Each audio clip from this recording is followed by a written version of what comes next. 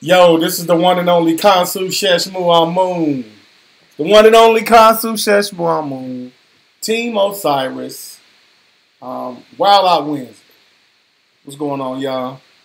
You know, we a little chomping at the bit here, guys.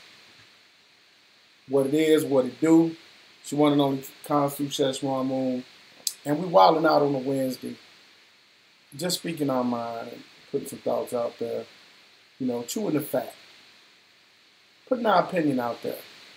Some of you have tuned in to Wild Out Wednesdays and have had the opportunity to witness some bedlam.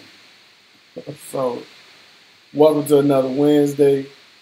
And a shout out to the Team O.S.I.R.I.S panel. So we got a few brothers out there. I open the panel to you guys, man. Say hello to the people out there.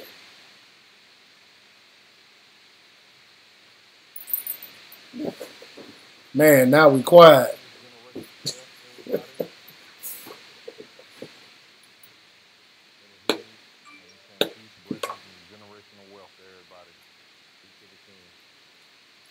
That's what's up, man. That's what's up.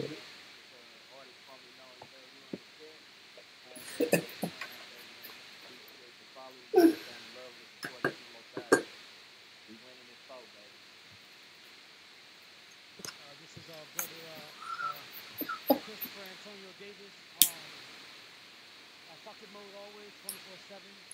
Let's get it popping. This home balance, Team Osiris, representing Mesoamerican studies.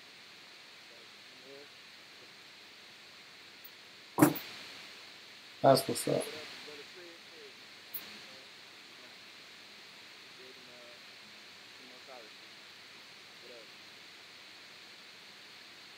That's what's up, man. Anyone who else is out there? I think I see Melvin. We got real quiet when we went live.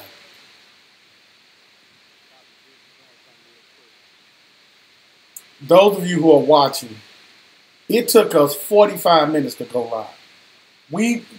If y'all would have heard these comments, now we quiet. Like it's like ain't nobody even in the chat. Now we live, and everybody quiet. I mean, I can rehash, you know, because I got some more to say on some of the subjects. Man, you know, let's get the hash going so we can rehash. You feel me? The first thing is first, man. Is we boycotting the NFL or is we not? And that means fantasy football. That means, for what? For what? For what? As Brother Chris, to me it's either way because I'm gonna be honest. Like for me, I don't watch sports, so I don't give a fuck. But at the end of the day, though, it's like it's crazy because you got a lot of Europeans that are gonna agree with every motherfucking thing, but you gonna see them boycotting shit. You know well, I mean, I don't understand the argument. It's a job. It's like any other job. If you gotta wear a uniform when you go to work, and you look at your standard operating procedures, if your job requires you to pledge allegiance and all the other shit, do the shit. You're getting paid. You're getting paid to do a certain thing. In the NFL, you get paid to play football. If you want to be an activist or something, use it on another platform. Do it on another platform. But you know what? That isn't even my sole reason. That's one of the reasons, and probably the top reason. But you know, I got a couple reasons why that I feel like I'm just gonna walk away from football altogether. Why? And well, first, I want to say that football has taught me some valuable lessons. One of the biggest lessons is that I don't let people outwork me. The next lesson is it doesn't matter how big or strong somebody is. You know, it's about the fight that's inside of me. And I took that and applied that to different parts of my life, and it served me well. So, but now here is my reason against, besides Kaepernick. So one is that paradigm of playing sports to make it out or liberation is heavily pushed on us. And there's other things that we can do, and we got a lot better chances of liberating ourselves. And you know me, I'm the tech man, so I'm advocating for the tech. And also, too, now we know, now we are starting to find out and learn through science about CTE and other types of injuries and things like that. It's easy for them to put the football players on the news and say, oh, this guy, he acting out, or he doing this and he doing that. But it's not a fair conversation without adding in the factors of what comes along with head trauma and brain trauma and things like that. And, so, that's my take on that. So it's multiple things. It ain't Kaepernick's part of it. But once I really sat down and thought about the whole thing, I'm like, man, you know what? As much as, and I love football probably more than a lot of people. I don't follow any particular team. I don't have a team. But the lessons that it taught me and the lessons that I wanted to pass on, but I just sat and thought about this thing, and I'm ready to walk away from it. Yeah, I don't want to get that. I don't see the logic. I wish I could. I don't see the logic in that. Hey, roll that shit up and throw it away. Fuck it. Roll it up, throw that shit away. So I'm confused. Help me out, Haru. I'm confused, bro. Tell either. And I mean, I hear everything you said. That CTE is real big. That's probably the number one reason because they're not doing enough to prevent it or enough research into it to get a good understanding of what's going on. But I mean, my second reason too is how we sitting here watching a player get ostracized and blackballed because he wants to so you know what I'm saying, quote unquote help his people or he wants to be more socially aware. I don't think that's fair. We live in a country where they preach freedom of speech and freedom of this and freedom of that, and you do it, but you get ostracized and blackballed for it. I don't think that's fair. That's not cool, man. I would. And I'll be honest, that's my number two reason why I don't support the NFL this go round. So the NBA is the NBA and the Major League Baseball and hockey and soccer, tennis and swimming and boxing. All of them are just awesome, huh? No, not Mm. at all. Not at all. Mm. So you're boycotting sports altogether. I guess you're gonna do that. Yeah. I'm boycotting everything, bro. I'm gonna be honest. I really am. Like I don't follow anything, you know what I'm saying, too particularly hard. Go This is Patriots. Go Patriots. something I've said the whole time, but this is something recently that everything is starting to come to a head, and I'm seeing how the system is set up, even with these pro athletes, and sometimes it's not cool. But I will, like I said, since it's Wild Out Wednesday, I'm gonna be honest. I'm gonna watch that Conor McGregor and Mayweather fight though, because I want to see Mayweather put a whooping on that boy. Oh, well, then that nullifies everything. Oh well, if you're gonna watch it, then Hold on. Not Can I ask? not Can that. eh, Let me ask a you question. gonna be looking at it, right? You gonna be watching it. So let me ask. Let me ask a question since you're the OG in here. Let me ask this, all right? All right, fuck it. Everybody, since there are times debating football players, I'll bring it is. Motherfuckers know the stats of the football players better than they know what the fuck going on in their own lives. But imagine as if everyone had that same enthusiasm towards science and other factors that could possibly push humanity and or push us to a huge leap than what we could possibly see ourselves in the next 100 years. If everyone was focused on, let's say instead of being your favorite coach, instead of being uh, I guess an athlete, what if he was a scientist, psychologist, somebody with a certain field of things that will push you to the next level? But don't you think if it wasn't a mix? Don't you think if it wasn't a mix of of sociability, we'd be like them cats in Wally, floating on them damn floating devices and shit, and everybody just doing one thing. We would Just be. We would be. But no, this is what I'm saying, no concrete. Because for one, like, all right, let us say if we just made science cool. I mean, we're doing it. I mean, we're attempting to do it. We're not a laboratory. We're not doing all this. And so let's don't get Team O.S.I.R.I.S wrong. I mean, we're advocates for a lot of factors. You know what I'm saying, especially advocates for science. But we're not sitting here fronting like some people. Like we're doing this and that. We're doing the best that we can do. But all I'm saying is that like, what if like we Higgs said, we could change the paradigm shift to emphasis and a majority of people influenced by science and things that are going on and leading us into the future. Imagine what the change would be instead of the majority of niggas going outside debating on their favorite rapper, debating on their fucking 14s and like bullshit like that. I mean, I feel you. I'm not swayed anyway. I'm looking forward to the Patriots winning again this year. Um, I love boxing. I love baseball. I love all sports. Love I watching love it UFC and combat too. So I'm with you. I'm with you, Constance. I love UFC. I'm with you. because I look at it as the rational mind, in my opinion. Like being able to rationalize fact from fiction and not get lost in the fantasy world. How you got cats that I know some cats that love comic books and they literally get lost in that shit and forget to go to work and pay some bills. So I know cats that just have an ability to not be rational and shit. But it's funny. I think that the propaganda machine is very powerful, man. Yeah, I agree. Yeah, And I think I think some people take It, Dana White. You know the UFC and the whole promotion, all of the promotions. As soon as they put that fight on, they knew what they were gonna trigger out of people. You know what I mean? Like yeah. they knew the race factor was gonna be involved.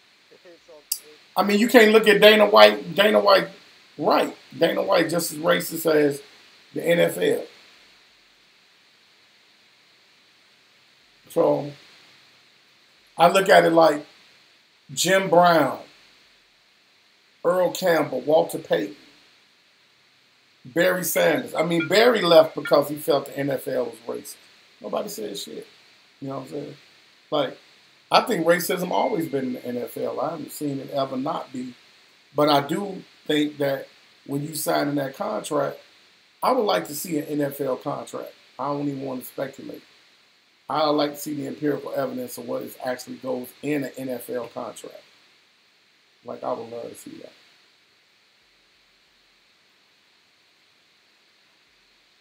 yeah. Yeah, can y'all hear me? My Oh, thing, okay. yeah, you coming in and out. Weird. I'm not even as concerned as those guys because a lot of those guys. I mean, and it's so few who make it to that level. And you spend your life training, trying to get there from kids. I mean, I coach 5-year olds. That's another thing. Like, I mean, that CTE thing, man, that's got to be revisited. Our inner city youth are smashing into each other head first. You know, you're supposed to take the class. You're supposed to pay attention to the class, adhere to the rules, and even then, you can only limit it. But a lot of people don't even. A lot of coaches get out there with bloodlust, wanting to see a hit and relive their glory days for the kids. So you saying that the CTE issue is not spoken of prior to these people playing football? That issue is just now becoming an issue. Mm-hmm. Mm-hmm. it's becoming more prominent now. Yeah, They Right. also say that some high school players have CTE. I'm telling. I coached 5-year olds for 5 years, man, and I'm watching these kids. I'm watching these coaches tell these kids to run. I'm doing my best to teach kids how to use their hands or whatever. I'm watching coaches having two kids just smack head first into each other. Yeah, they do it.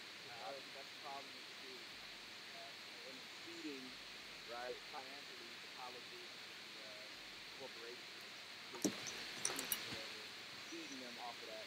Now it would be different if it was like, you're over 21 and you're gonna be a walk on. Maybe the ideology can change so everybody can walk on. You grown, you can make your decision and what you want to do, or maybe you couldn't do anything else, and this is how you're gonna make your money. And take it back to the gladiator days, right? Them dudes was broke back in them days, and they had to do that because they couldn't do nothing else type of situation. Rather than let's get our kids to funnel through that and make all this money, through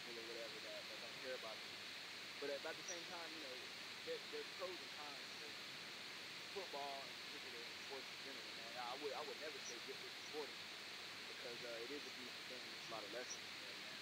But as far as kids, I don't advocate for them to be making contact like that and getting these concussions. I don't like that. I mean, there's a whole nother side of it too, man. And you know, we keep focusing on the NFL, but you know, there's semi-pro teams out there. I played semi-pro. I didn't get paid $1. Nobody got paid $1, and we was out there smashing each other up like we was trying to be Yep, pros, having a good yep, time. yep. You know, I couldn't wait to bust somebody. You know, Hmm. I couldn't wait to And kick once somebody every on few the butt. years, one of them dudes might break out, and you know he might be a walk on somewhere, you know. But more often than not, you know. Yeah, I mean, very, very few out of that semi-pro even make it to the pro. Hmm. But It's see, just those dudes be getting work. paid. Those dudes be getting paid. Them dudes that went to college. I mean, if they wanted to do this outdoor thing, I mean, it's great. But for the ones that funnel through the farm system, the junior leagues and shit like that, pop Yo, ups and all that, I mean, I kind of feel for them. I think it's a waste of a life. Yeah, sometimes it is. I mean, but at the same time, you got to look at it for those people that say, well, you know, the money and he can help out, he can sacrifice himself for that minimum salary contract. Let's say he's not a star, you know, but just to sit on the bench somewhere, I mean, that's big for a family. You know what I'm saying? That's huge. I feel them, you know, when they like, yeah, I put my family on just sitting on the bench. You know what I'm saying? But I just think that they shouldn't be picking children like that and having the funds to be there. And then they're not, like you said, they're not getting the education because they're thinking about, you know, what coach is saying and what ESPN is going to put on the highlights and shit like that. Yo, and then too, man. I mean, like I said, I was coaching the kids, man, and you know, I was listening to some of the mentorships that some of the kids were getting, and I wasn't with it, man.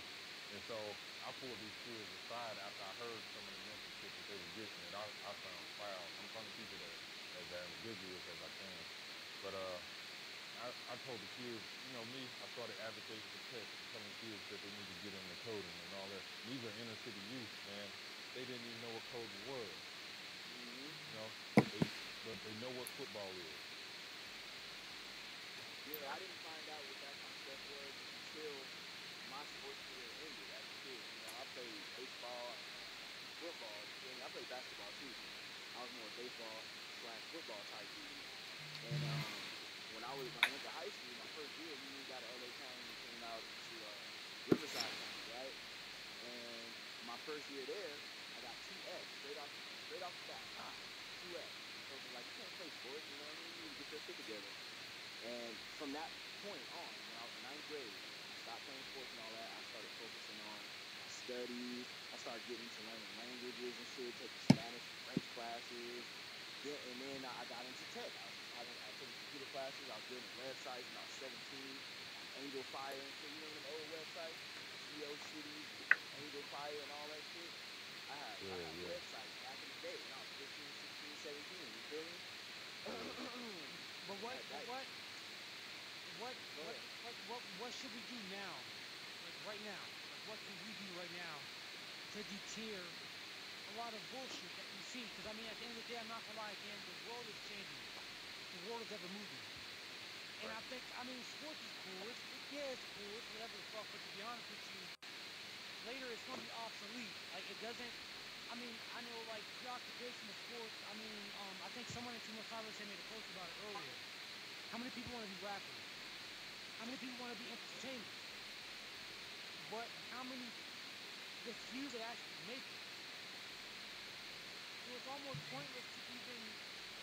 I mean, it's not pointless in the larger scheme, but overall, I mean, I'm sorry. Every person that wants to get within those things, you're not going to make it. So why don't we push, you know, mathematicians, scientists, you know, things that are going to matter, uh, people that are in IT and things like that. Why are we not pushing those things within the African community? If not the community of humanity, more so than the bullshit. You know what I mean? Like sports. and things like that. I mean, it's not going to change the world, and it's not 100 years from now. It's really not. I'm with you. I agree. Yeah.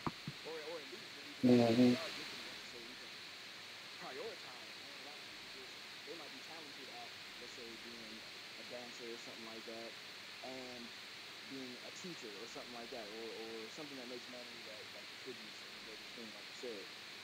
But they put more stock into the lesser things because they want to be famous, or they, you know, the self-esteem that comes with that, or you're cool, you're getting bitches, or whatever the case may be.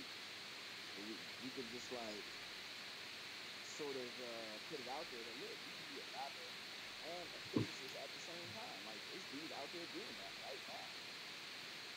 You can do that. Yeah, but you know what? I mean, and that's like extra rare. What I see is a bunch of sadness, man, because really they put all of their chips into rap, you know, and they Yeah, work yeah, that's the problem. they work to Yeah. build the studio, you know what I'm saying, and they Mm-hmm. work and go out of town to do these shows or whatever, you know. They Put, pass it around money. yeah, they put all their chips on making their kid into sending them to these camps, you know, Mm-hmm. buying them the wind parachute courses, you know, buying them the sweet cleats. And Mm-hmm. it's just it needs to be a so one thing. Let's get this out the way. Paradigm is how you think about the world and how you think the world is, and Yeah. that's what needs changing. And I don't know Yep. how to do it. All I can do is push whatever I can push the way I can push it, and hope that it catches fire, and hope that it catches on. That you know, other than that, man, I ain't got no hope outside of that. Yeah.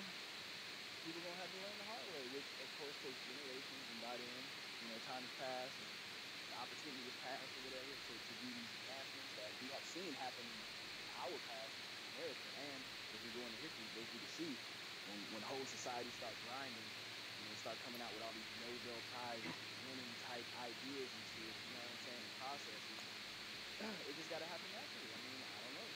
You can't force these dudes to do nothing. But I mean, all I can say is you can have them look at it with a mature eye. You gotta be mature. You can't be the rapper. For instance, let's say you like rapping. Okay, that's cool. But you're also good at making money at something more legitimate and more consistent, right? Well, use that money, take care of yourself, and then the extra money that you have after taking care of your family and all that stuff, not neglect that money into, let's go All-Star Weekend and perform, and I might get, you know, noticed by O.S.I.R.I.S, he got a record label or whatever. Instead of that, you do your own little thing, your shows or whatever connect you got. You do that when you can, when you have the extra money to do that, because now you can take care of the more important things. Like we have a hard time just doing that. But I find that the more successful people, that's pretty much what they're doing, man. They taking care of they thing, and then when you see them on anything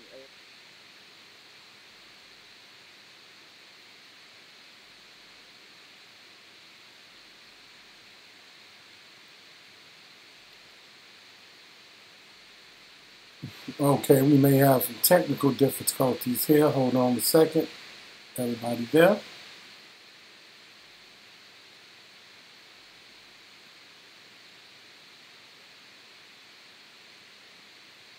Let's see.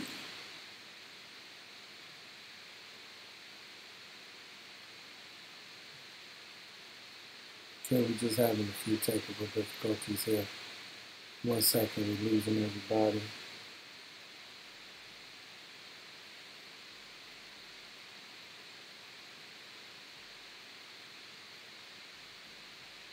One second.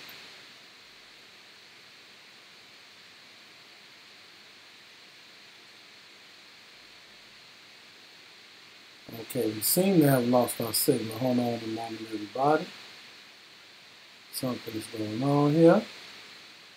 Once again, this is Wild Out Wednesday. Team O.S.I.R.I.S in the building. My goodness, we are definitely having some problems right here. Let's see if I can fix this issue.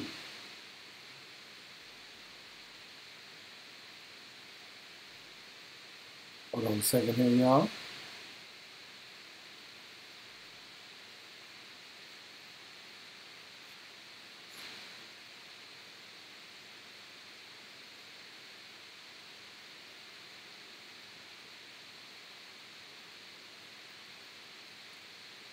see what we got going.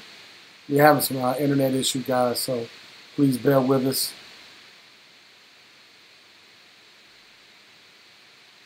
Hold on a second.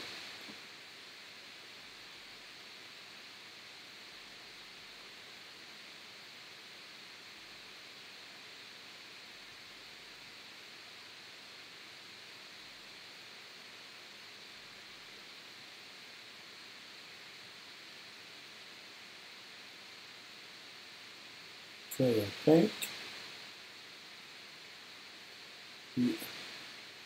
Well, I thought we had it fixed. Hold on.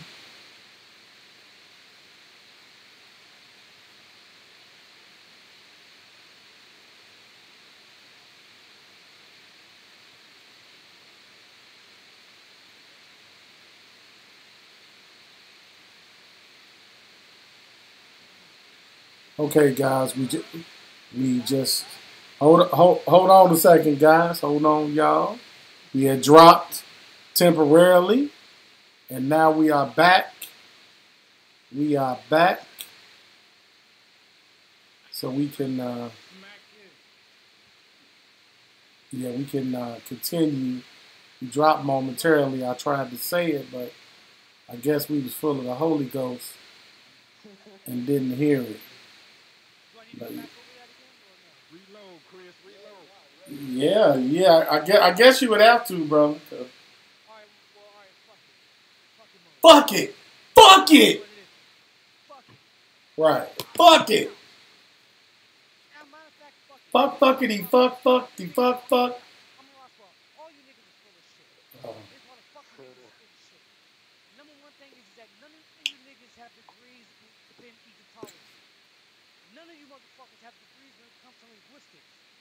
You ain't the only motherfuckers within any of these groups that have degrees when it comes to I guess IT or dealing with computer systems and shit like that. But none of you have PhDs, a master's degree dealing with multiple languages or Near Eastern or Middle Eastern studies or even African fucking studies. None of you niggas have that shit. We're supposed to take pseudo-linguists like Emboli as solid, even when his books in university are not even in the motherfucking curriculum. You can find any book in a library. It don't mean shit. It doesn't mean anything. And I'm gonna go even further for this because it's so frustrating because a lot of you guys have followers, and this is sad for you guys because you guys claim to be the elite team, but a lot of your followers aren't even researchers, and it kind of speaks for yourself. But when it boils down to it, a lot of the shit that you got to talk about crime. And let me ask you this: how are you applying the multitude of African languages to Middle Egyptian? When that's like me trying to apply modern languages within North America and in Europe, applying it to classical German. Hold on, Chris. Can you hear me? Yeah.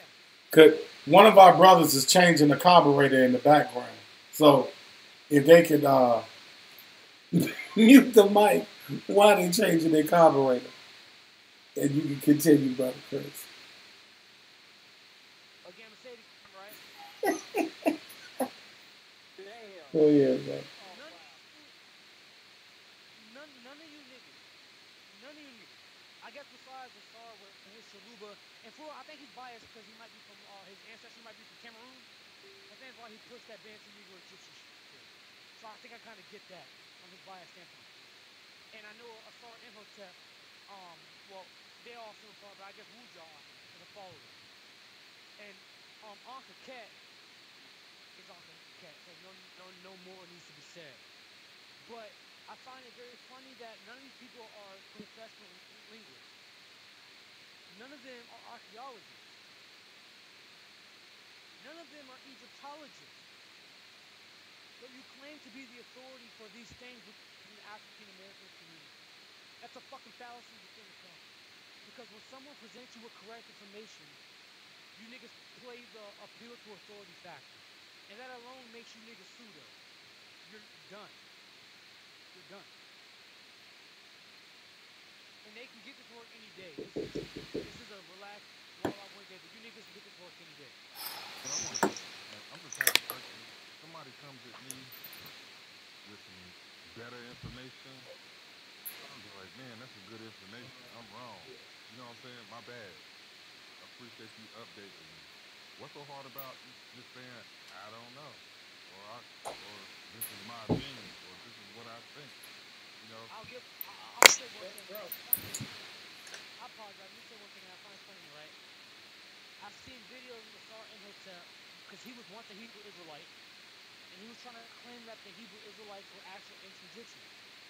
I guess he got his ass beat intellectually, so later he accepted the fact that his black ass was a Bantu Egyptian or a Bantu African. So I guess from his standpoint, if I can't be an Israelite, a Hebrew Israelite that's proven to be Egyptian, I'm gonna prove to be a Bantu African that proves to be Egyptian.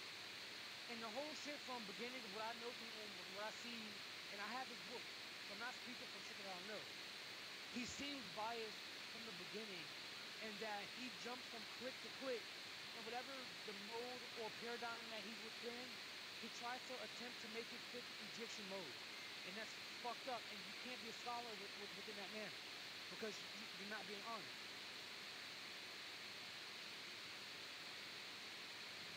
Yeah. Yeah, I was gonna say And the this. thing is though that I was I'll gonna say go this ahead. real quick.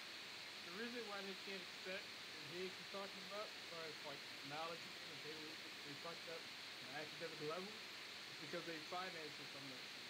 Like anytime you selling something, you can't be like, I don't know what the fuck is in it, or it ain't 100% real. You gotta sell it, and people buying it gotta believe it's 100% legit.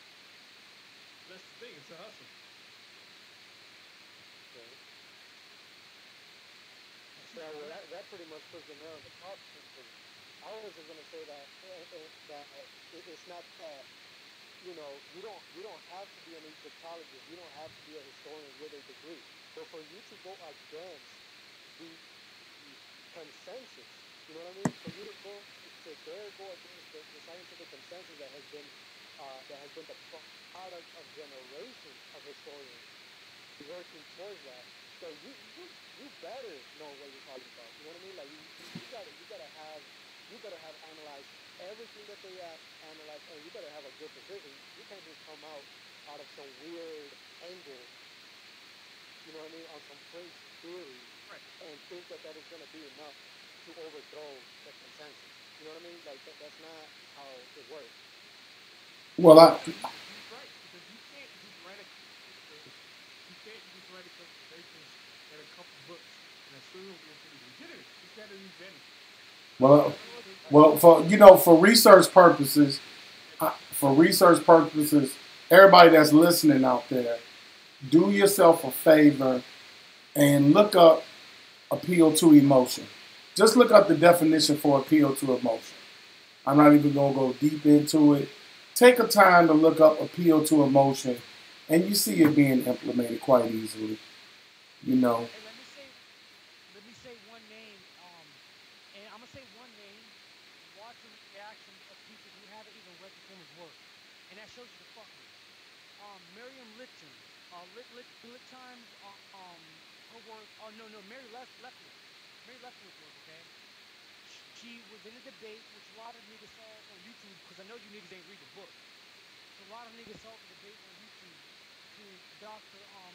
John Henrik Clark, which I have the utmost respect for, and he had a lecture with her about the Black Athena book.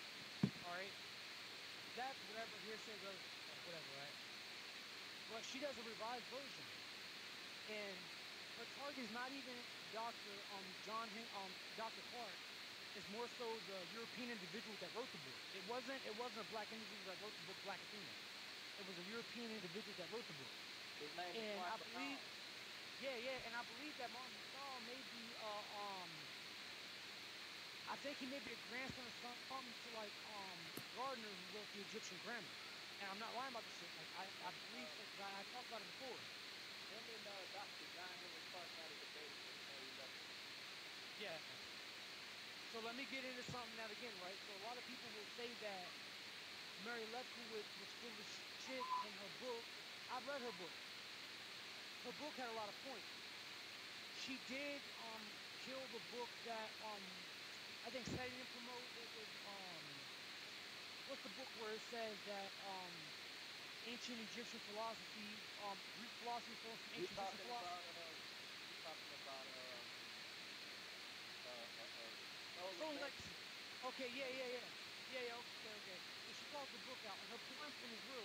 I love Soul Legacy's premise, but the book is to a certain degree. I'm gonna say it's pseudo. I'm not speaking to the team, but I believe the book is pseudo to some degree. But anyway, you know what I'm saying? That she writes another book, and it's called Black Athena Revisited.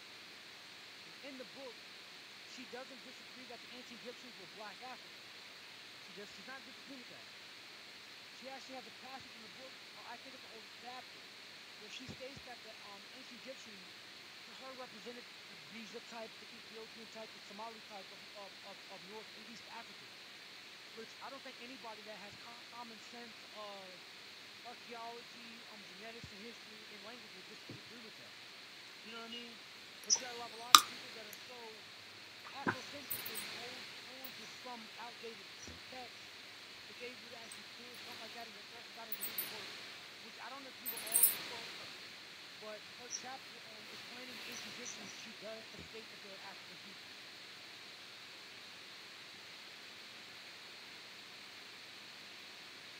I mean, me personally, I don't even see what the big deal is. I mean, like, I mean, Facts. I agree with you. Facts. at this point in the game, it's 2017. Like, we know who you know some ancient Egyptian people were. So I mean, it's not even up for debate anymore. Like, if you're gonna take that away from it, it is what it is. I don't even know why we even going over that. Like, it's ridiculous. Like, at this point, it's so much. I still think it's so much more to be worried about than trying to, as African Americans, trying to connect ourselves with any other place that doesn't have anything to do with us. I mean, like, why go through all this trouble like, we know those people are African. So, I mean, what's the end game? What are we looking to get out of this? Are we trying to say that we're the bloodline descendants of these people? Or are we trying to say that we're, distantly related to them? Like, what's the end game? What's the point? It's Pan African feel good stuff to make us feel good about our situation and make us not want to do shit in our situation because all you can say is, well, we were once kings and queens and we ain't got to do shit with the white man. Yeah, but we all know that's ridiculous. We all know kings and shit. We can stop that now. That You only say we all know, but there's a lot of people out there who don't and who go along with these narratives, man, and a lot of people who just live off belief and things like that. I personally, I'm not trying to put nobody down or put nobody wrong. That's not even me. But I'm saying, like, what's the difference between Team Osiris and everybody else? Because we trying to give people raw. We trying to give you the good and the bad. That's not playing games about the full content. I mean, like, let's keep everything genuinely correct historical content. At the end of the day, why are we trying to put so much emphasis on what happened to Egyptian people? That's not us, bro. I But mean, hey, that's Rue, but bro, you know this. You said it too, and you know this, and I want you to build after this. I'm just saying this. We do this, and people come at us like we're fucked up. Well, why y'all talking about Egypt so bad? Why y'all being like this? No, it ain't us. We're open to all that shit. But it's like watching everybody else get on our face. That's European science. Yup. That's the white man Like science. Why y'all? that's number They one say, defense right there. yeah, you say it's white man science while your ass is driving a Eating GPS, muffins. eating muffins at a Starbucks, and Not, not, like, get the fuck out of here. Y'all niggas fucking, y'all full of shit. not only that, it's a white man science, but hold on, let me pull up a reference of a white man to disprove your.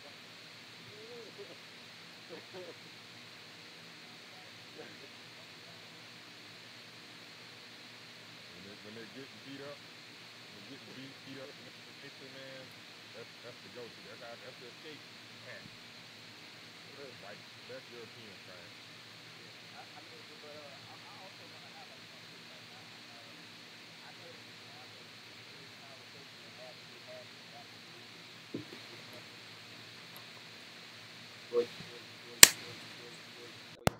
came up. Understandable. I always say, I think that the West Africa and Central Africa is vastly, you know what I'm saying, vastly understudied. And those are the people that we're supposed to be closely related to. You know, the languages are vastly understudied, the people are understudied, the terrain is understudied. It's like, it's an area of an entire continent. And I think there's something wrong with that, especially when you got us who really don't have nothing to do with anything on East Africa, you know what I'm saying, at that point. I just think it's to me, it's mind-boggling how we care so much and we fight so much for something else that has nothing to do with it. Like, time and time again, I tell you, man, West Africa is beautiful, man. People are beautiful, you know what I'm saying? You can see the influence from them to us. It's a beautiful place, man. It really is. And I just think that we need to put more emphasis. If we're going to study anything about Africa, we need to study more of that. Instead of, you know, spending so much time. Egypt, in my mind, is a beautiful place. It's hard. They got our monuments and things that buildings and stuff. But, you know, that's not an African American. That's not it. Hey, yo. Why not focus on what we came from? If we're going to do it. Yo, the big deal is all this shit, whether it's people with bad academics, people in order to respect academia because it's European funding or whatever, the root of all of these shit is that most people, I say a majority, really don't know Africa like they do. No, not at all. When you sit down and you study Africa, study the culture, take a visit. You know, take a visit to their affordable. Take a visit out there, pay for food. Not to reservation spot. The actual place, the actual local good. It'll change your perspective. There's a lot of people that have a presentation of Africa based on a couple of books. And those books are either written by people who went to Africa, they're telling you their perspective, or they never went at all. So you get a lot of shit fucked up because you think Africa is this oasis of perfect black people that don't exist anywhere else on the planet. That's it. That's what actually, right. You can put that into the context of the time, but that's not right. Good. Like, you don't know you got it fucked up. You talk to a resident of Africa, talk to America, and everything that you try to let him know by his own hometown, he tells you to get it wrong. Like, it's a wake-up call that many of us need to have. Yeah, I'm good now. Yeah, even sometimes when you're having conversations with some people, like I know a lot of people, and you know, some of them are a little off. I'm not gonna sit up there and act like they are. Some of them are off. There are some of them that's a little off a lot of them. But you know, the general consensus with most of them, you know, a lot of them people came over here for a reason. They felt like they could get that opportunity in America, and they felt like, you know, this is something a lot better for them. And sometimes it seems like they fight so hard to get here and we fight so hard to get over there because we want to really understand what's going on in the place, real. That's a good point.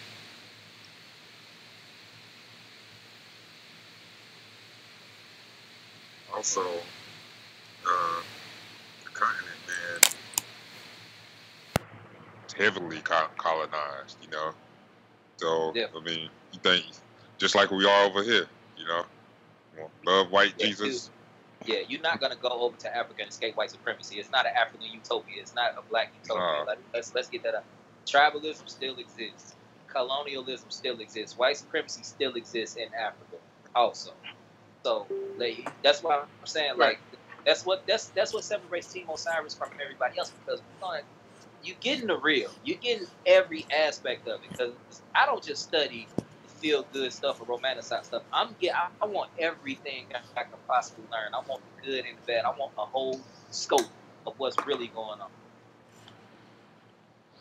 Yeah. You know, you can't sit up here and just be like, oh man, I'm gonna go back to Africa and everything's gonna be fine and I'm just gonna build up, and it's not gonna be that easy, and it's not gonna happen like that. So we just got to be real about this whole situation, man. And that's a lot of the problems that I see within what I'm saying, ourselves as African Americans, man. We just have this mentality that uh, there's going to be some type of utopia. We just don't pay attention to all the signs of what's really going on with everything. That's the issue. We got to stop that. We just got to start. Right. I think a lot of people. Right. I think a lot of people got it really fucked up. Like a lot of people who want to be Egyptian, I don't think any of these people can handle the weather, the climate in Egypt today. I think a lot of. I mean, you looking at an average. I think a lot of people who think that they, hell yeah. Yo, I've been there, man. On a good day. Yo, I told y'all I was in the Navy. I was over in Bahrain and Abu Dhabi, all types of spots over there in the Middle East. We tried to wait till like midnight to shoot basketball, and it still was like 99 degrees. And we didn't last for about 4 or 5 minutes and we gave up. Construction workers over there, man, they work in sandals. They don't wear steel-toe boots because it's too hot. Just think about it. Think about it like this. You got African Americans, right? And for the most part, most of us are anatomically, we're dark enough or our bodies are acclimated for the heat because of where we come from. We can deal with it a little bit better. But don't forget, we still American. We're not used to that type of climate. So you got African Americans complaining about 85 degrees. But you think you can handle 130? No, not at all. So, and two, a lot of people don't like the wildlife. I'm a country boy from North Carolina. I love it. Yeah. But people are scared of a little bug or moth or stuff like that. Africa, deep in Africa, I ain't talking about the urban parts, but in the rural Africa, stuff is gonna be getting at you like never before. Yeah, absolutely.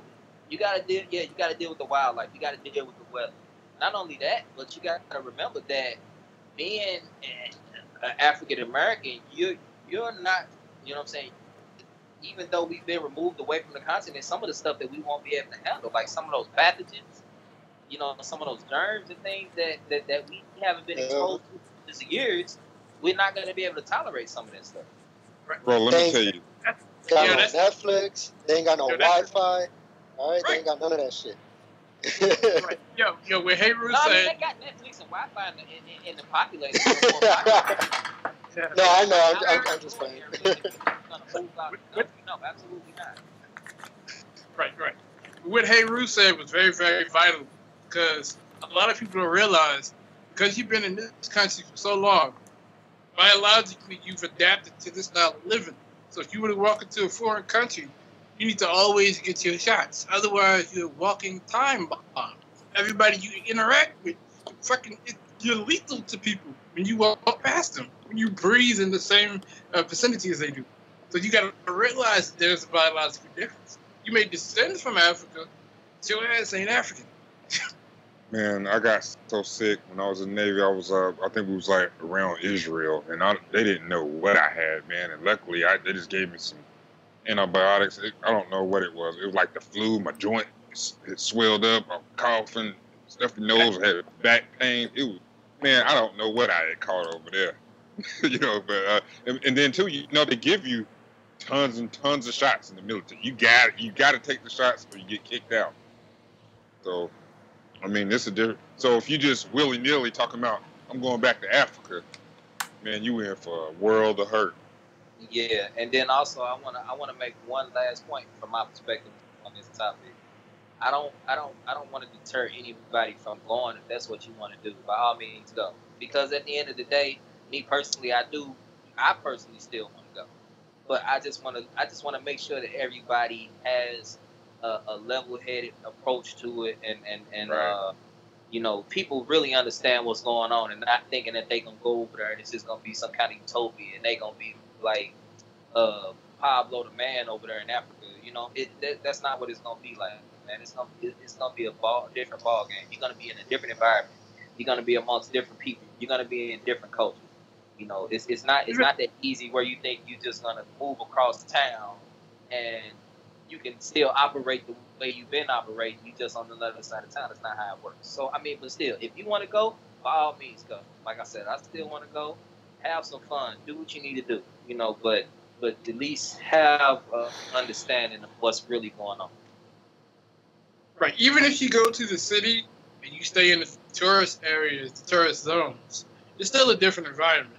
You know, you might be quote unquote safe, but it's still a different environment. Yeah.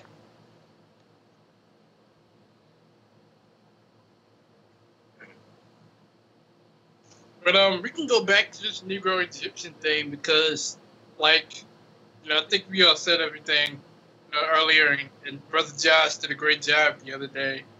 Man, It's just basic. He killed it. He killed it. I told him, you know, he gave to the whole clip on it. That's good. You know, just to, you know, see, you know, the lack of proper methodology on their part.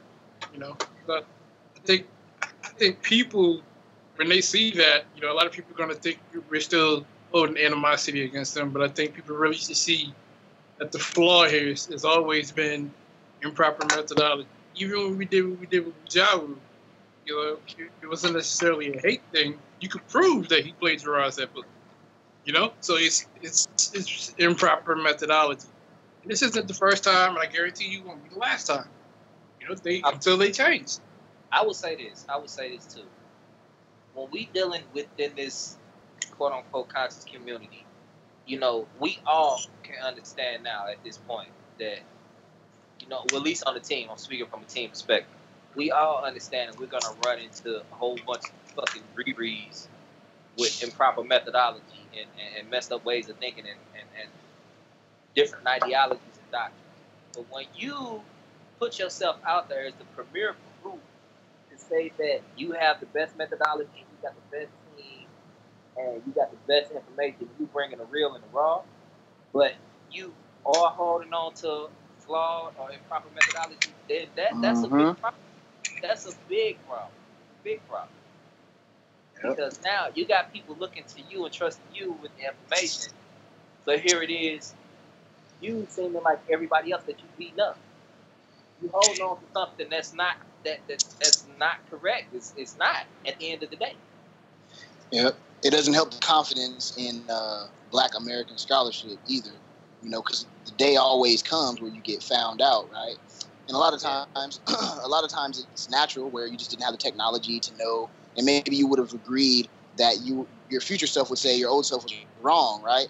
But then other times they know they wrong and they still propagating something, so they get found out, and then it's like, oh man, so can we trust any Black scholars? You niggas is all gonna be, you know, bamboozling and lying and shit and using white man tactics, quote unquote, you know what I'm saying, against your own people and that kind of thing. So yeah, it don't bode well for the confidence, right? The morale. If we was to take this Negro Egyptian concept, you know what I'm saying? If we was to take this and go debate at a university or try to turn down some what we perceive as racist whites in their information, how far would we get? What? Right. And not very far. You know, that's at the end of the day, it's gonna make us look bad if our stuff is not right when we trying to go present it to the people we quote unquote call our enemies, or the people who quote unquote wrong. Oh, which brings me to something, man. I remember back in the day when I was, you know, just watching these dudes on YouTube and shit, and for the first time or whatever, and they would say things like, yeah, you know, coming up, we're gonna be challenging academia. You're gonna see, we gonna do some things where, you know, we challenging academia. And they was like, damn, that shit sound good. That sound like you gonna find something that was wrong, get it corrected in front of the public, and it's gonna be like, you know, a grand moment. But I ain't seen that shit happen yet. I ain't seen that shit happen once yet. Now I have seen people do the whole red herring thing where they might bring up an argument that has already been defeated and then defeat it again, right? They might do that. Some outdated shit. Right, some outdated shit from the 1800s. Look, I'm smashing on this shit. But it's like, yeah, my nigga, but everybody's been smashing on that already. Yeah, like, yeah. I'm all for going to academia, going at these white folks that still holding on to some of these racist ideologies or whatever. But if we're gonna go at them, we gotta go correct. We can't go in there looking like no fools. And I'm sorry, we not gonna get nowhere trying to put some Negroization on them folks, man. Because at the end of the day, once you understand linguistics and comparing languages and understanding them, it don't take a damn rocket science to figure out that no goddamn Central African language that's pretty much new compared to the Afro-Asiatic languages that they try to compare it to. It's pretty much new. That don't have nothing to do with that shit. Like, come on, let's stop playing games. Here, I'm sorry. Yeah, it's almost like they do what the y'all know how the African Americans and African crew do with the pictures, and they try to do the lookalike with the pictures.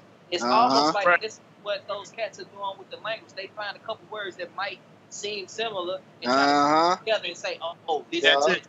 This is it." Yeah.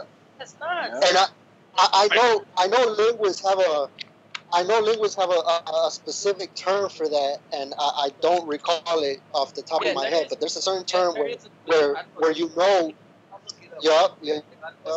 I forgot it myself. I know exactly. Right, where you know that it's a natural thing that words in any language. You could pick the newest language to the most ancient ones, and there's bound to be some words that are gonna sound the same, and that may even be related in definition. But that doesn't mean that they derive from each other. Correct. Right. I guess what that's called. It's called context. It's called cultural context. Right. You lose cultural context. A lot of times people don't realize you lose cultural context within translation. It's like when we were debating the Moors, and we were telling them that they took the word mare, which is will of, came from the Greek, and the Greek they translated it, but they translated it out of context. So when it's translated out of context, you have to either catch up something to make it similar or create something completely different. And that's what the Greeks did with the will-off word, because they couldn't translate it properly. And we're doing the same thing, but we're trying to translate Bantu and Egyptian languages using the English tongue. We're losing context. We're losing context. And that's giving them too much credit, bro, because there's a lot of them that just resort to flat-out ghetto etymology, bro. Like, straight up, they just resort to making up shit. You know what I mean? Like, they'll talk about America, that stands for Amaru. And, like, come on, man. You know what I mean? Like, they do that shit a lot. And, Dr. York used to do that a lot. Dr. York used to do it all the time. So it's just a habit, a bad habit that people picked up on, and they just run with it. Yep. I think a lot of that is indoctrination as well. Like, these people that claim they might be, woke or whatever the case may be, a lot of them still suffer from a religious sort of narrow-mindedness or isolationist type of mindset. And so, and in that religious context, it's always about somebody had to teach. Person A taught person B, then person B taught person C. Like, nobody could come up with nothing on their own. It had to come from, I got it from over here. So that gets applied to these things like language and shit like that, or archaeology or whatever. So people in Mesoamerica, they built the house. Okay. So what's to say that these people did not learn how to make a house on their own? Like, they're so even far removed from the Siberians, they might not even have learned from the Siberians how to make those kind of houses, even though they come from the Asian corridor and all that shit. They learned again while they were in America. Why do we have to say, well, some Africans had to teach them how to do that, or whoever it was, some Asiatics went over there and taught them how to make a house? My nigga, people make houses. People make houses. Exactly. That's what I call the comparison game. And I've always said, those are products of natural human evolution. You know what I mean? Those are products of natural human intelligence. You can't assign them. Yeah, like you could, and it's not only with architecture, because even in belief systems, like, come on, like the belief in intelligent design is as old as man. You know what I mean? Yeah, that has nothing to do with like that has nothing to do with the Egyptians having taught the Olmecs or anybody for that matter. I don't care who it is. If it's the Greeks that you want to compare, any civilization on Earth, that's the intelligent design concept is one of the most primitive things that you can find in man, because he is overwhelmed by the reality, beyond him. So, but and then it goes. There's it's like a domino effect to that. Not only do you start believing in intelligent design first, but then eventually you start worshiping mortals, thinking that that intelligence, that primordial intelligence somehow came down on a certain human being. You know what I mean? And so that's where the concept of messiahs comes from. And you can find that concept everywhere in Mesoamerica, in the Americas they call them Quetzalcoatl, you know what I mean? In ancient Egypt, it was Osiris or Heru, and you're going to find the Messiah all over the world. That doesn't mean that one civilization traveled all around the world teaching everything. That's just like saying that Native Alaskans learn how to fish from West Africans. Like right. Humans fucking fish. Like, duh. You know, you're right. Got it from no one particular source. I mean, humans understand. Hey, we gotta eat, and this is what we gotta do. Like, it don't mean. Hey, people gotta understand. They taking away the ingenuity that people have when they say shit like that. It's like you got one group of people, and you might have different factions within that one group of people that learned independently how to fish. They did not ask each other. You see what I'm saying? Oh, there's pyramid type of structures in Mexico. So they had to get this from the ancient Egyptians. Like, right. Well, you can go all over the world and see. Because they had the internet back then. They had planes and the internet, so they could see that there was pyramids over there already. And then they were like, "Oh, we got to do that." All over the world and see that that's just something humans do. Humans build fucking weird ass structures all over the damn world. You got Venus figurines. You can find Venus figurines in Africa. You may find Venus figurines in Asia and Europe. Do you say that they got it all from one source? No. It's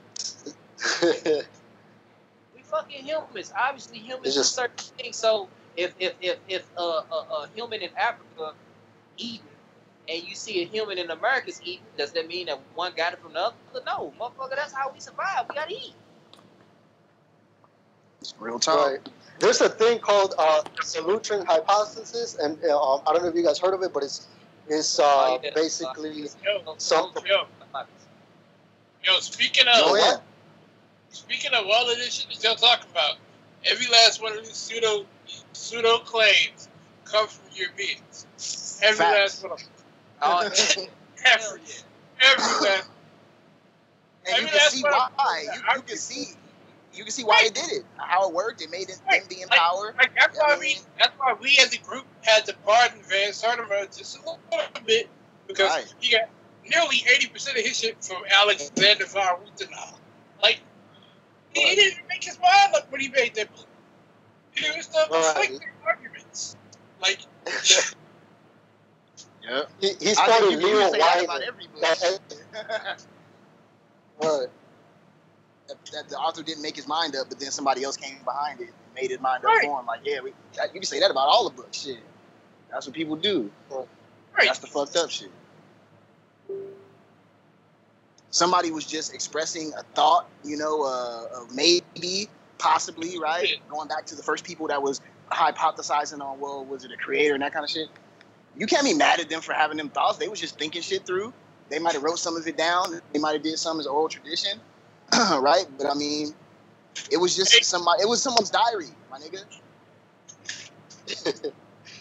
Right, but anybody who knows how to contact an author, if you read with the New York Times, and did when they interviewed him, he said he wrote the book to make people feel good.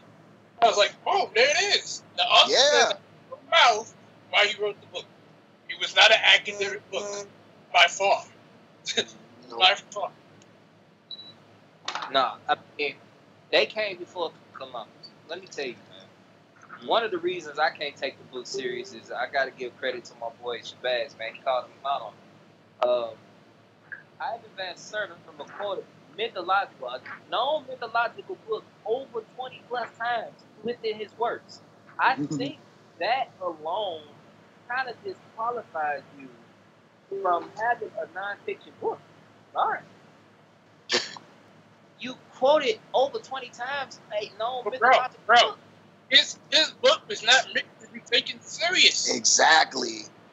These are just his thoughts. He was like, maybe this could be a possibility here. Yeah. And it just hit though, and now and that's the thing where like like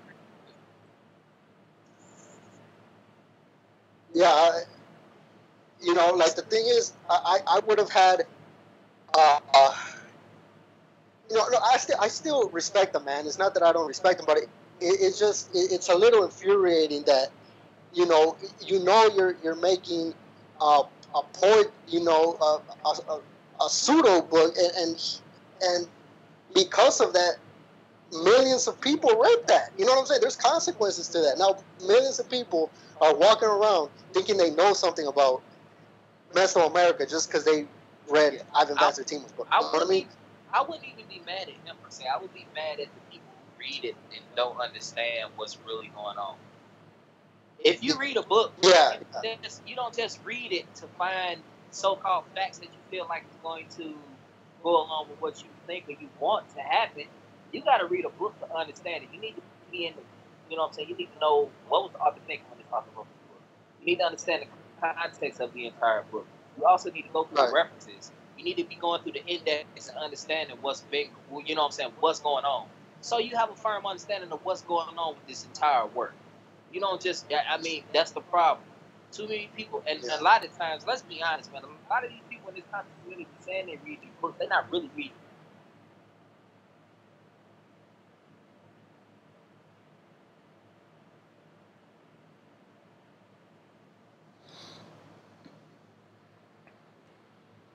Yes, I think hold on a second. I think we just lost everyone again. Everybody, you're listening to Team Osiris, Wild Out Wednesdays. It's your one and only Kansu Sheshmu Moon. We really get in on some hot topics. And we've been really listening to the brothers give an excellent breakdown on a lot of the ongoing topics in the conscious community.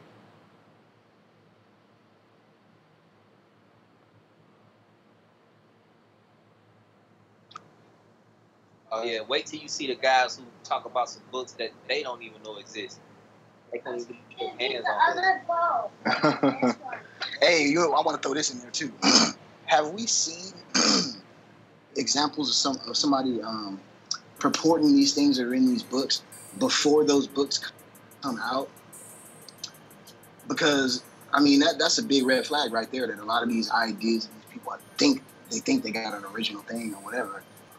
They didn't have that idea until after these works come out.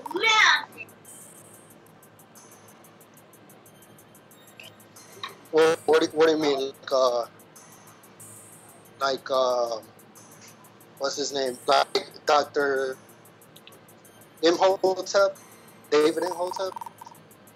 Yeah, that too. We'll say the Yorkians, right? We'll say the Nuwapians and all that shit, all them characters and all that jazz, and now these Andromedans, Pleiadians, and all this shit. Who was talking about that before there was actually works about that? Because that lets you know right there that it wasn't a real thing. Because you don't see it anywhere in history, anybody talking about this type of shit. Right, they just built on top of it. I would say also, what's the guy's name? Dr. Imhotep again. That dude, he the one that wrote that book about the first Americans being black or something like that. Yeah. And he got that black guy on the front cover. Mm-hmm. The front cover of the book alone is extremely misleading. It's extremely misleading because once you dig up the history on that photo, you like, why is this even relevant to the title of the book or what the book is about? Because the photo is of a black man who happened to be on a British vessel, who was a sailor on a British vessel. What does that have to do with the title of the book and what your book is about?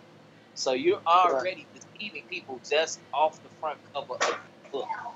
Yep, disingenuous. Like I said, people are not really reading these books and they not really understand it because they look at, you know what I'm saying, any average person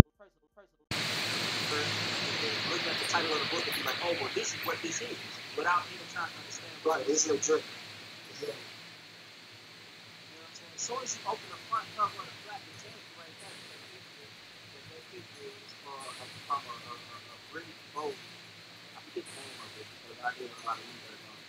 It's from a British boat, and that black dude was a sailor on that boat. He really wasn't himself the person behind it over there. You know, so it's good stuff like that. It's really deceiving. And you don't really understand it. And they're not even trying to get into that kind of stuff. So they're walking around with a lot of these fallacies and false understandings. Yeah. And you know, it's not a requirement. If you have a PhD, you know, it's not a requirement that you have to put that goddamn title on things that are not relevant when you got your PhD. Mm-hmm. So just because you got a PhD in nutrition, why would you put that on an anthropology? That's giving the wrong impression to your audience that you're some kind of authority in this field. Dude, you study nutrition, not you know what I'm saying? Like, not this field. Talk to him, man. Talk to him. Yo, also, you gotta realize, that book and the O.S.I.R.I.S book were classified as pseudo in their times. It's not like we say next year after new research. Like, oh shit, they got in there a year. Like, that shit. What academia does, what people don't realize is, academia, people make bold claims like that. Academia will take a look, and if the shit don't add up, they ignore it. As any doctor, professor, any academic student, any academic board, they pay attention to this shit. And they tell you because they ignore it. Because it's not actually, it doesn't even pass the criteria of being legitimate. So, like, we got to get to the point. And does it pass the 5 or 6 steps that will qualify it? If it doesn't pass step 1, ignore it. If it's inconsistent, ignore it. Like, people don't get that. Like, that's what academia does. Yeah.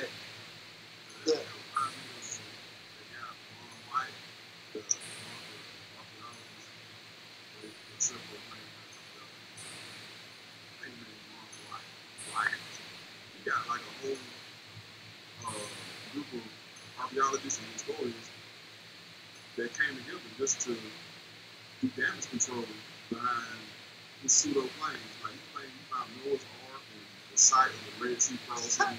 Oh, yeah. Yeah. He found everything. He found the blood with the Jesus with 23 chromosomes only or something like that he said. And Yeah, this is like, and he called it U.S. expedition for O.S.I.R.I.S. But you got people that still believe in it. You got a whole team of archaeologists and historians that came together just to shoot down all of these claims. The people is running crazy today. It's some videos right now still running around quoting the wrong wire and posting his spiders and stuff like that. He does has a lot of pieces brown, open Israel, and dug up some wood, and that's the point goes up. He found a check site. He found a wheel. He found like it was a steering wheel to a ship or something like that. Yeah, He found it. And he said it was the chariot of the Egyptians when they got drowned. Yes. Like, what? Chariot. chariot wheel up in the Red Sea. They bring that up. They bring up the O.S.I.R.I.S things, and you're like, dude, this guy's a sham. You running before this guy. Like, already the proof that this is a sham, bro. And see, that goes back to what we were just talking about. Like, you got these guys that are computer engineers and stuff like that, or electricians. Then all of a sudden, they wake up one day, hey, I want to be an archaeologist. Hey, I want to be a book painter. Hey, I want to be a linguist. And then, you know what I'm saying? They have the freedom to write books. And so that's the option. So, hey, they get proud of it. And we see a clear example of that right now. So, I don't want people to get the wrong message. There's nothing wrong with having a degree in IT or computer science. Know your lane. Know your lane. And if you don't, you at least know your lane, at least respect the academic lane, and if you're going to pursue an advancement in any field, use the standards that they have and make sure that your claim and your assessment meets those standards. Me, myself, I have the same degree, but I also know the rules of linguistics, and I know for you to verify anything linguistically, you have to start with semantics. That's the base of it. You can't just go rolling up the semantics and use comparative studies. You have to start with semantics, ground one, and prove that they sound the same. Using the same lateral uses of the tongue and the reaches of mouth. Basic shit. But you have to understand that first. Same when it comes to anthropology and biological science. You have to use the standard. You got to make sure that your assessment meets the standard. If you don't understand the standard, you're going to be a science rotator. You're going to be a David rotator. You're going to be a Ayurvedic study. If you don't understand the standard. Yeah, or even worse than that, you're going to be a person who's taking, like you were saying a few minutes back, ecology and trying to make it real. Right. You know, that's a huge problem. You're taking things that are meant to be, esoteric or exoteric, because nature, and you're trying to make it logical. You got to make it make sense when it really doesn't. And then what you do is you force scientists and you force people like us to have to revisit them and apply logic to it and show you how it doesn't make any damn sense. And then there you go. Then we got a problem where people feel like their belief is shattered. When that wasn't the opinion, it was just the simple fact that people are trying to make something real in life. You know, that art story, I mean, I've dealt with it a million time. I've broken that down as much as it can be broken down. it's not O.S.I.R.I.S every time. Agree, but I'm going to tell you how you get them. It's the same way Brother Raoul gets them. The best way to get them, whenever they make these arguments, is to see, qualify their argument, and see if they even are aware of the culture they speak on. If they're not even aware of the culture they speak on, it's automatically ruled out because they don't know what the fuck you're talking about. Period. Yeah, it's a lot of it. And you know who's worse than I've heard him or Imhotep? Clyde Winters. I don't know if you guys have seen his work, but he quotes himself in third person, bro. He quotes himself in third person.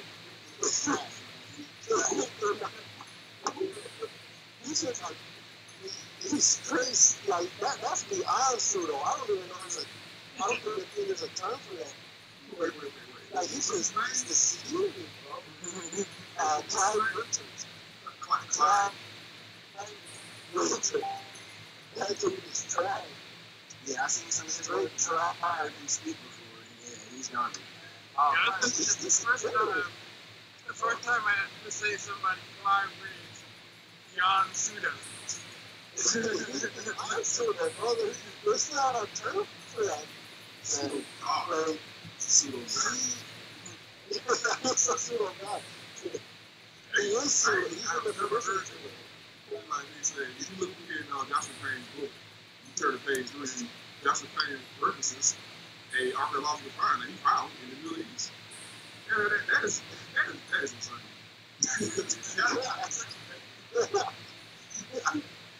That's exactly what he does. Yep. Wow. Is he at least a PhD in whatever field? Nah, he shit. He ain't shit. I don't know. I don't know what he is. I just know like he makes the most. And like for example, he has a little pamphlet that he spread around because the thing that that the O.S.I.R.I.S hieroglyphs were linked to mandate. That's pure him. That's all him. That's where it goes. That's him. That's like Iron Man. That's him. That's So him. so the thing about was that? He always has some shit like that. All his books are like pamphlets. Right, yeah, the PDFs, you know, pamphlet drugs, and he, you know, like when I first heard of it, because you know, I used to believe in the African American theory, so I was a proponent of it from the beginning. So when I first came across his work, that's when I started questioning shit. You know what I'm saying? Because he, you know, he has this little pamphlet where he supposedly deciphered the Olmec glyphs, and at that time I had already had experience learning the Mayan glyphs, so I already knew the basic structure, the rules for, you know, for the language in general. So when I started reading his stuff, it was like, what the fuck is he talking about? You know what I mean? Like he doesn't even so he has you know, like some like basically it's just edges and lines all throughout his shit, and that's unreadable. Those aren't even words. They're just X's and lines, and you know what I mean?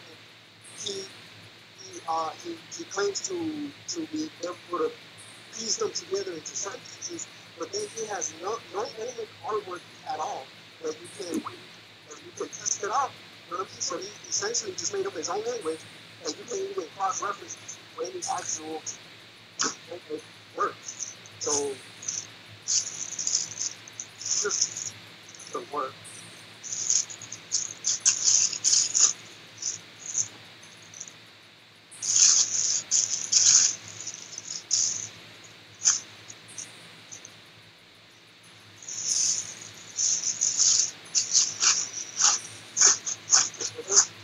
Yeah, man. Like, we heard a lot of things like this. We can shot up cloud windows. We can shut up all the rocks. Oh, my goodness. I haven't been served. I mean, we done took out the Messiah for this. And they keep coming back up, man. We gotta keep killing them. Yeah. They keep resigning, so we might as well go ahead and get rid of them. It's always new disciples who don't have no clue that this stuff's already been debunked. And with a new wave of it. And every last one of them claim to be Christ. Gotta get their ass tongue on the wall. True that. Already.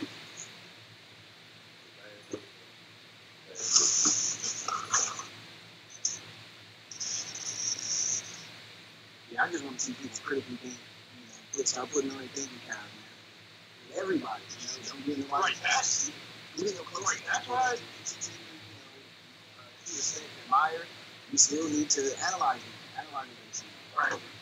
That's why I recommend the library. The purpose of the library is to encourage people to read. The more people read, the more they're going to think critically. At least that's what you assume they're reading properly. And they have to read diversely to get that. And you know, a lot of them, The goal isn't to tell you what, like, teach you how. Correct. right, exactly.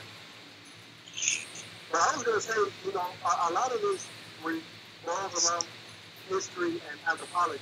You know what I mean? So I feel like it's a given that you can't even talk about none of that stuff without evolution. You know what I mean? Because without evolution, or at least a basic idea of where humans were in certain time periods, thinking that happened 2,000 years ago. You know what I mean? A lot of people in Europe was out there was still around just a couple thousand years ago, and that they were walking all over the earth.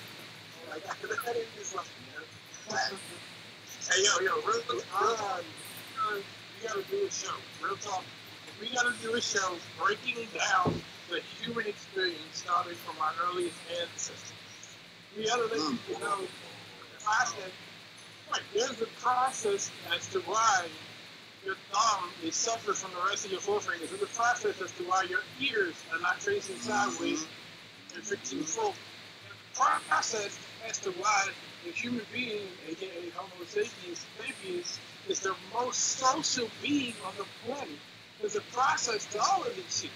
There's a process to how you walk upright.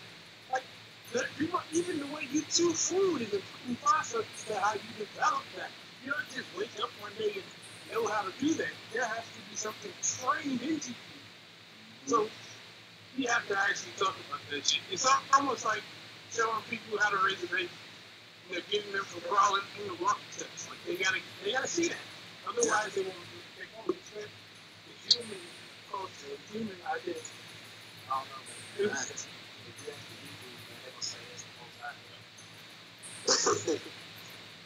Yeah, they can say that. You know, they don't always say that shit. They don't even realize that the idea of the Most High came from a human who couldn't explain shit. Now we can explain it. Put the Most High back in place. Yeah, right. That's our life.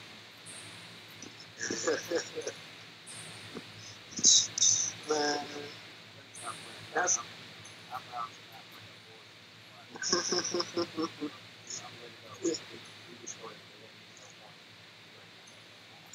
They gone. Hey, man, I'm not still gonna be the 77 virgins, bro.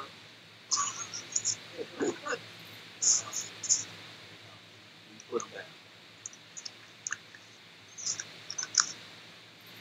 Yeah, man. I think a lot of it comes from the inability to accept that there's more information in terms of nature that we can learn. That there's so much we can't possibly learn at all. You know what I'm saying? So what happens is a scheme such as, you know, our way and all this, and okay, whatever I don't know is that. They did it, you know, that whole thing.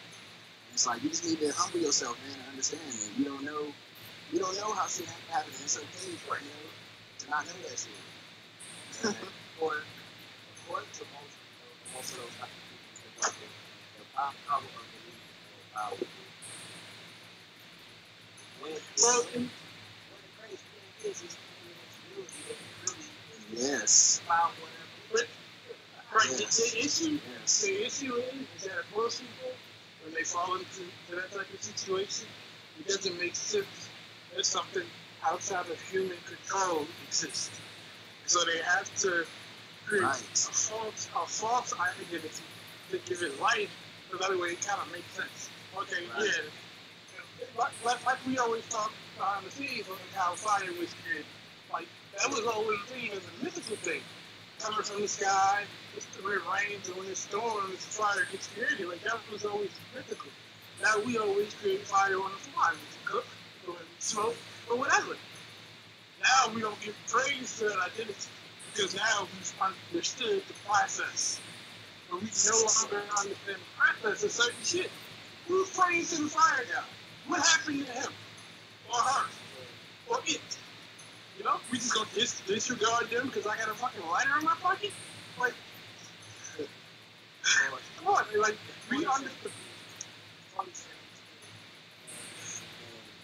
In 2017, me as a human being, I don't understand the process of sleep.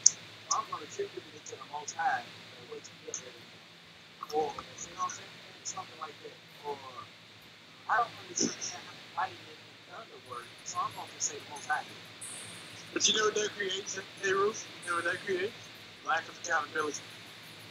Yeah, So now as a accountability. And you know what I hate to say it, but I got to. I got to be able to say, not only is lack of accountability, but he has to be just dumb asses.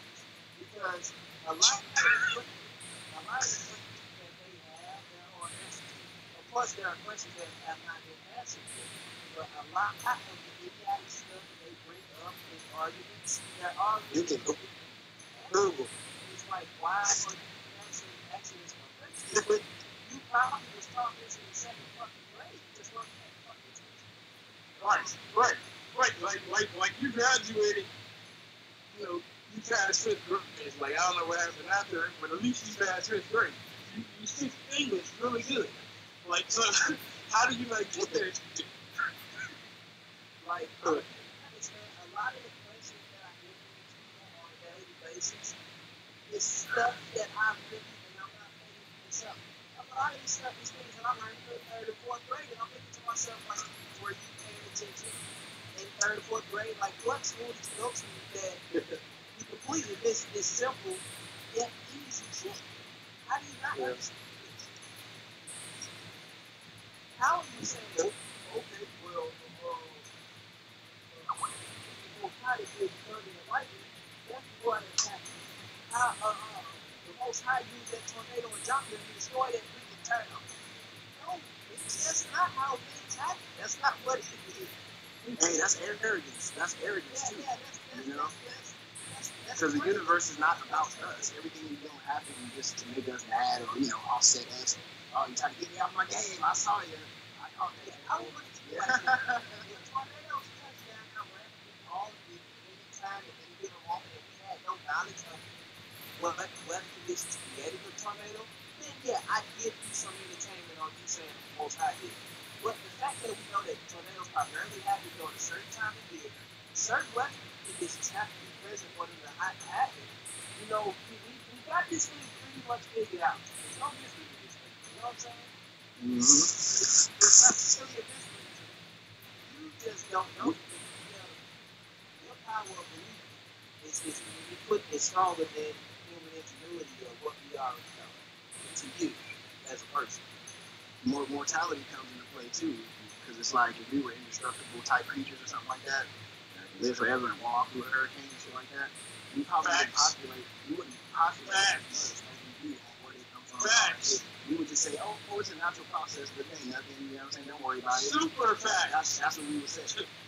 but that's we know that these things kill us and and that kind of thing, or injure us and make us sick and that kind of thing. We scared to admit that we are susceptible, we are vulnerable to shit. So we got to make up something that can redeem us. You know what I'm saying? Like, oh well, yeah, I got this glitching, but Jesus, you don't get that. You know what I'm saying? Like, instead of just admitting that, I'm a fallible, vulnerable animal. I'm an animal too. That's the other thing. Like, we're just animals, just like everybody else. It's animals. You know what I mean? All there is plants, animals, bacteria, archaea, fungi. You know what I'm saying? That's all there is. Look, the truth is, I can't understand why people don't accept the idea that they're animals. That's what psychology comes into play. You think you're so fucking smart that you don't even realize that you yourself are made up of the same shit that other animals are made up of. It's just your environment has changed. And you locked up, you got out of the fucking forest, the jungle in time. That's what happened. You locked up. Oh, and not only that, bring that down to the most basic. Perform the same damn task. Yeah. Still gotta go out and you still gotta socialize, you still gotta really, we're all doing the same shit. We're doing the same shit. So how can you separate yourself from everything else that lives? Right. And for anything, I don't understand why people feel that, that once you accept that you are an animal, or that we developed from a common ancestor with chimps, that it's such a bad thing. Like we still, our brains are still so far beyond them anyway. So it's not like you're stupid or you're dumb like those animals. You know what I mean? Like you're still able to think abstractly and to right. Your levels of intelligence. You got a point. You got a point, because imagine if chimps were at that stage where they were grooming themselves the way we do, where they were taking care of themselves the way we do. You could not tell a fucking orangutan that he's an orangutan. Well, that's the shit that we got going on now. Like nigga, your ass came out the trees. Nah, I'm walking here with me. I got, you know. What you saying and what you listen to me, bro? It's one little piece of thing I disagree with you. And you say about them little stupid. I say they're stupid. I don't think the animals, you know what I'm saying, that are living. I don't think none of them are stupid. I think that humans are stupid because we are the only ones that destroy the damn planet that we live on. We the only ones that willingly, you know what I'm saying, understand and we destroy nature in the process. You know, we do the dumb shit. I've never seen a chimp make the fucking car and spits out fucking emissions as Hey, Rue, I was telling Joseph this earlier. Fear creates self-sufficiency. Because you scared of what is, you're gonna do whatever you can to make sure you sustain your own life. Yeah, but at the same time, when we trying to sustain our own life, we also feel curiosity. But if you're scared of your own life, you're not gonna give a fuck about anything else. You're not. You're gonna take all you can to stay in you. This is what supremacists do. It's the same shit. Yep. We are not the supremacists. I know we're killing the planet, and some of this shit is too late for them to try to reverse some of the shit that we've already done. But bro, you gotta think about it. Would you give up your amount of comfort that you have right now in this country to make sure that the planet goes back to its natural state? I know. Myself or just a group of them? I'm saying He said he'll let us know that we talk to you. I know I wouldn't. I would think more humans would not want to be out because they Of course. But I mean, if it's one person in society, Okay, man. Yeah, but we're not the Aztecs or the Mayans. We let to sacrifice somebody for something like that. Hold on one second, guys. Yeah, no, it don't. Guys, hold on one second. Those of you who are watching, we've been on now for a couple of hours. We're going to tune out. We're probably going to continue talking, man. But you've listened to Wild Out Wednesday. Team Osiris. One soul infinitely resurrecting the science, man. So I'm going to shut it down right now, but we probably going to keep on talking, man. That's what we do. So everybody out there, be blessed, not stressed. And we out.